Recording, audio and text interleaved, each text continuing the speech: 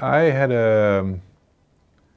I had a favorite teacher, and very loving teacher, and I'm thinking, why was she my favorite teacher? Because I'm a dyslexic. My whole family is dyslexic. Now my daughters are dyslexic, and she had the trust in me, and I think that is also such an extremely important thing.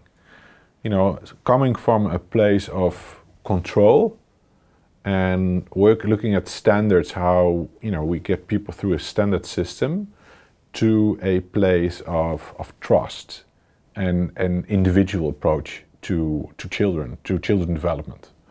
And actually teaching them not necessarily transferring knowledge, but skills to find the knowledge. Not teaching them what it will mean to work in the future, but skills to always design their own sort of either work or at least their own profile.